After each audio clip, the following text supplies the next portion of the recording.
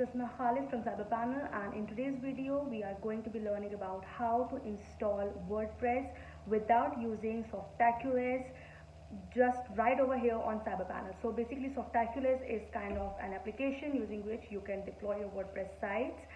So why would you need an additional WordPress application installer when you have CyberPanel, when you're using CyberPanel and everything is right in front of you and you can simply install WordPress within 5 minutes. So in today's video, I'm going to show you exactly how you can install your WordPress on CyberPanel.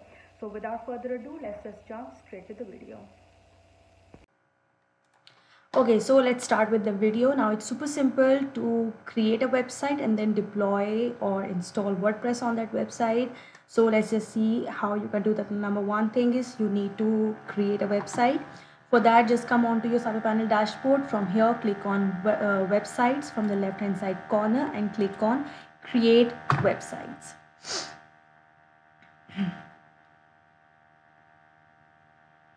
Okay, so here you select your package. You have a default package. Select your owner, admin. You need to enter your domain name. So I'm going to enter my domain name. Enter an email address that should be associated with your which can be associated with your domain. Next, you have to select your PHP. Now this is very important. It is so good to remember which PHP you have selected if you want to have major changes later. So click on create websites, and our website creation has started. You can see how quickly it was to create a website. So our website has been created. Now again, click on websites and click on list websites. So it's going to redirect you to a page where all of your current websites are displayed. For example, all of my current websites are displayed over here. This is the website that I just created. You can access your file manager from here, but we are going to click on manage for this site. So once you come on to the manage page, this is where you can manage your whole site. You can have your error logs, your cron jobs, rewrite rules. Like basically you have a lot of information over here. So scroll down at the very end at the application installer and you will see WP plus LS cache. Now that's the beauty of CyberPanel, that you are going to get WordPress with LS cache pre-installed. So just simply click on this button. It's going to take you to the installation page. Now enter your blog title. I'm just writing blog title. You can write whatever you want. Enter the login user. I'm just going to write admin. Enter your password. Now again, it is super important to remember your username and your password. Enter your email.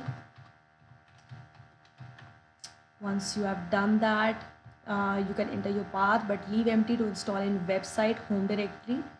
So let's click on install now, and it's going to do all of the installation for you. You don't have to do anything else. You only have to select those basic things and everything will be done for you. Your WordPress core files will be downloaded. All of the configurations will be done for you by CyberPanel. Okay, so now it's installing our LS cache, and that's it. Our website has been created. Our WordPress site has been deployed. Now when you go into your websites that are hosted or list website page, you can go into your file manager.